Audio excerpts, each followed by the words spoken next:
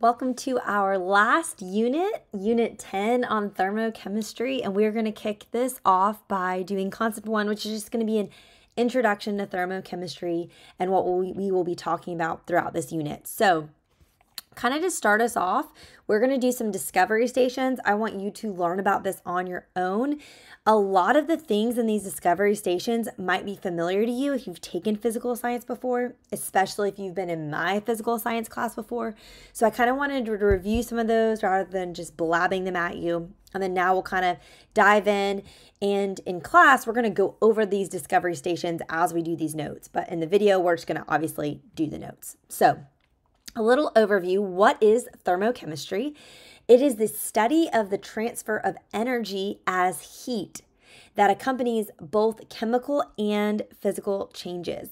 If you remember from physical science, energy is just the ability to cause a change to occur. Sometimes it's defined as the capacity to do work. And so in thermochemistry, we're specifically looking at the transfer of energy in the form of heat. And we can quantify this, we can measure this using something called a calorimeter, which we'll talk about at the end of the notes. But I just want to remind you here that energy can be in a lot of different forms. It's not always in the form of heat, but in this section of notes, we're really going to be, or in this unit, really, we're really just going to be zooming in and talking about heat. But you know, there's light energy, there's sound energy, there's a lot more that goes into it.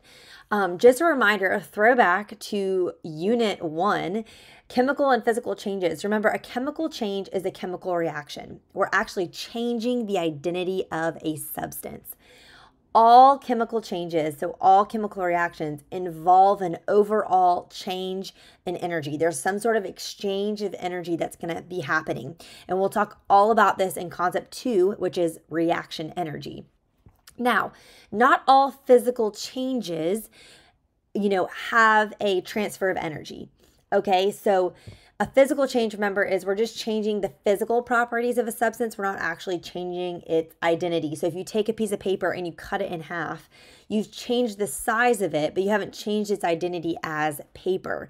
And so there isn't always this transfer of energy in the form of heat when it comes to a physical change. Now, a phase change, a change in the state of matter from solid to liquid or liquid to gas, does involve this transfer of energy as heat. So that's where the physical changes kind of come in. And we'll kind of touch on some things we learned about in our states of matter unit. Back in Unit 7, we'll kind of bring those back up over the next few slides. So let's talk more about this thermal energy. Thermal energy is the total amount of energy in particles in a sample. So we're looking at all the potential and the kinetic energy of those particles. And it's dependent upon temperature and the number of particles. So just a reminder about temperature. Temperature is a measurement, okay? It's a measure of the average kinetic energy of the particles in a sample of matter. So remember, solids tend to exist at the lowest temperatures, and thus they have the lowest amount of kinetic energy, the lowest movement of the particles. Because remember, kinetic energy is 1/2 mass times velocity squared. So if the KE is low, the velocity is low. They're not moving very much. So we see that in solids. They're very rigid. They just kind of vibrate. The particles do together. Gases exist at the highest temperatures. They have the most kinetic energy. They're moving the most. And then liquids are somewhere in between. So the higher the temperature, the higher the kinetic energy, the faster the particles are moving, and they're going to be colliding more, which we'll talk about again more coming up. We'll kind of review collision theory. The standard unit for temperature is Kelvin, which is a capital K. It's equal to degrees Celsius plus 273.15. We'll kind of, in this unit, we'll be using Kelvin. We'll be using Celsius a little bit. You may have to go back and forth. So I just wanted to remind you of that equation there. Okay. Let's talk more about thermal energy. Let's really define heat. Heat is represented by a lowercase q, and it's the thermal energy that gets transferred from an object of higher temperature to an object of lower temperature. So heat always moves from high to low. I have a picture of a little desk here because you may have noticed when you sat in your desk at the beginning of the day in your first period class that your seat felt cold. And as the class period goes on, your seat warms up because heat leaves your body, which is a higher temperature, and it goes into the chair, which is a lower temperature, so that by the end of class, your seat feels warm for the next person who's going to come and sit into it. That's how heat gets transferred from high temp to low temp. And because heat is representative of thermal energy, it tends to be measured in the unit joules. Joules is a unit of energy, so it's also a unit of heat because heat is thermal energy transferred. Another unit, though, that we can see for heat is the calorie. And this is the amount of energy needed to raise the temperature of 1 gram of water by 1 degree Celsius. So 1 calorie is equal to 4.184 joules. I will give you these conversion factors. Now, this is different from the calories that you see on a nutrition label. So on a nutrition label, we would call those food calories with a capital C, and that's actually equal to 1 kilocalorie, which is 1,000 of these calories. So there's a couple of conversion factors there. Again, you don't need to worry about that because I'm going to give you those in my class. I don't need you to worry about measuring those, but we do need to be aware of them because we're going to be using, just like sometimes we see kilograms and grams, you're going to see joules and calories, and you need to be able to work with both of those, and similarly to Kelvin and Celsius. Now, I just want to emphasize that heat and temperature are not the same thing. Temperature is a measurement. Heat is an actual thing. It's an actual thing. Temperature is just a measurement. So adding heat will raise the temperature. Removing heat will lower it, but they don't equal the same thing. One last thing I want to mention here too is sometimes you may see something called a thermochemical equation. We use equations to represent chemical reactions, kind of summarize what's happening. And a thermochemical equation, all it does is it includes in your chemical equation that you'd write out the amount of energy that gets released or absorbed as heat. So for example, you could be looking at the reaction between hydrogen gas and oxygen gas. Those are your reactants. They react to make water. And then you could also see in the product side, plus 480 something kilojoules. And that's just telling you how much energy, if it's in the products, is going to get released. If it's in the reactants, it's going to be absorbed overall to make the reaction happen. We'll talk about this a little bit more in Concept 2 reaction energy, but I just want to bring that up because you may start seeing that if you're looking at textbook or other resources. You may start seeing this number plus some amount in joules or plus some amount in kilojoules or plus some amount in calories. I just want you to know those are thermochemical equations. They're just including the energy transferred in the actual write-up of the chemical equation. Okay, so another value we need to know about is specific heat. Specific heat is a known value. It's the amount of energy required to raise the temperature of 1 gram of a substance by 1 degree Celsius or Kelvin, depending on the units. So every substance has a specific heat. Okay, I was going to say a specific heat, but I didn't want to be redundant. So, for example, looking at this table, I'll give you some example. Like solid lead has a specific heat of 0.129 joules per gram times Kelvin. Okay, whereas solid iron is 0.449. Notice liquid water is 4.18. Okay, so I put this in here just for you to see the context. Look at these patterns. Look and see, what has a higher specific heat versus a lower specific heat. And so these are all different. Now, one thing I want you to be really aware of is these units can change, okay?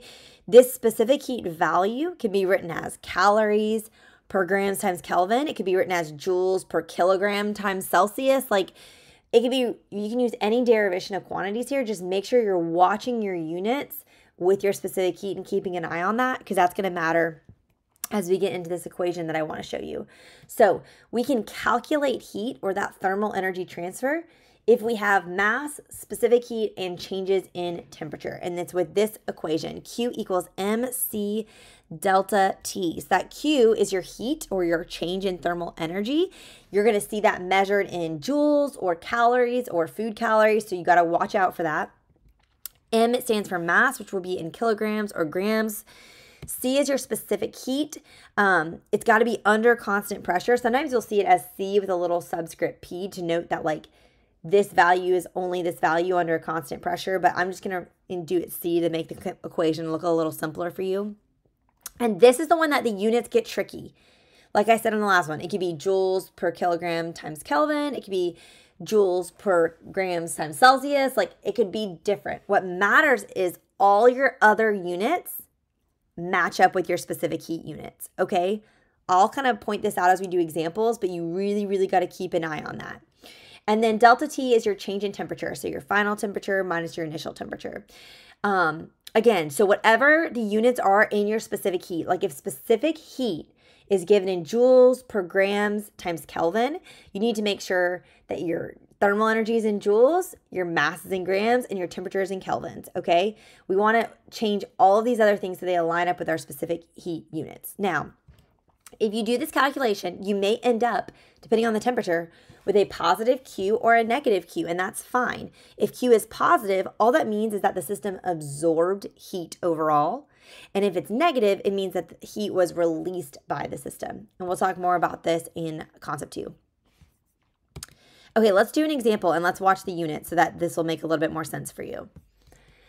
Okay, a wooden block has a mass of 20.0 kilograms and a specific heat of 1,700 joules divided by kilograms times degrees Celsius. Find the change in thermal energy of the block as it warms from 15 degrees Celsius to 25 degrees Celsius. Okay, so what do we know? We know the mass is 20.0 kilograms. We know that the specific heat is 1,700 joules divided by kilograms times degrees Celsius. And we know the initial temperature is 15 degrees Celsius and the final is 25 degrees Celsius.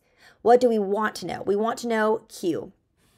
And okay, doing our little radar, let's diagnose what would be the right equation for this. It's going to be my Q equals MC delta T. I'm looking for Q, and that's already on its own. I'll change this so it's a little Q that matches. That was a little typo there. And so we can also rewrite it as this to make it a little easier, so you remember that's what delta T stands for. Now, before you do anything else, what I want you to do is I want you to look and make sure your units here match up with your units in your C. Because if they don't, you need to go ahead and do a unit conversion before you start plugging in and, assessing this problem.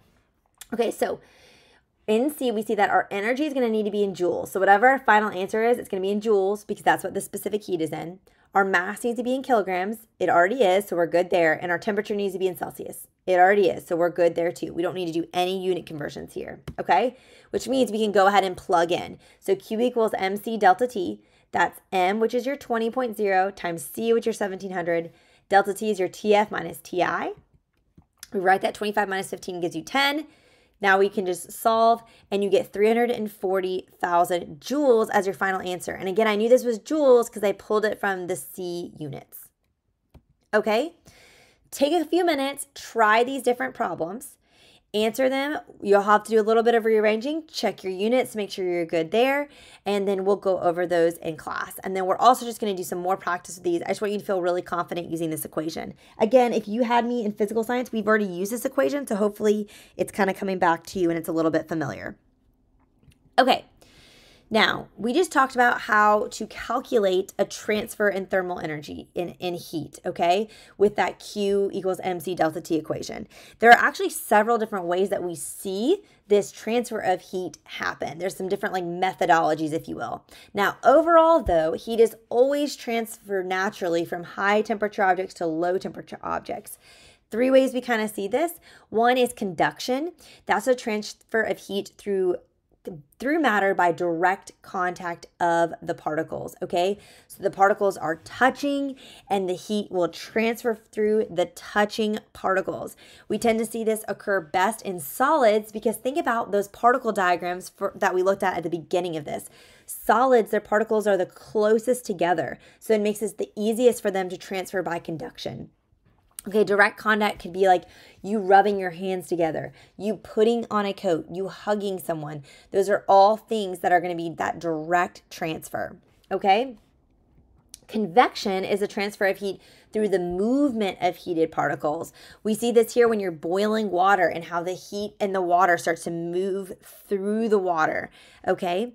This is when, another way of thinking about this is when a warm substance changes location. So think about when warm air rises. I don't know if you've ever been in like a 2-story house. we're currently renting a 2-story house and it's always warmer on the second floor because the heat from the first floor naturally rises up to the second floor. It's that movement of heated particles. And then radiation, you may remember, we mentioned this back in Unit 3 electrons. It's the transfer of heat through the emission of electromagnetic waves. I have a picture here of, a solar panel.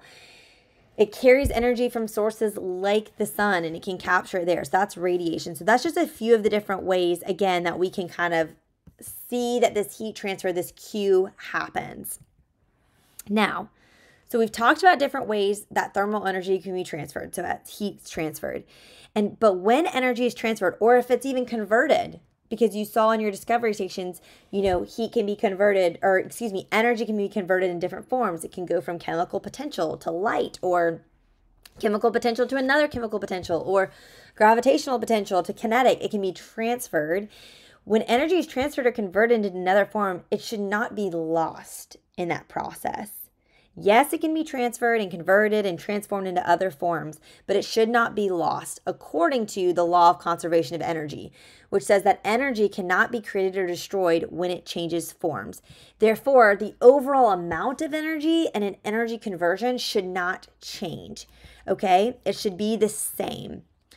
This is also known as the first law of thermodynamics, okay? And so we're going to kind of talk about this, review kind of this concept with a little fun activity in class. But I have one more thing I want to talk to you about before we close out these notes, and that's calorimetry.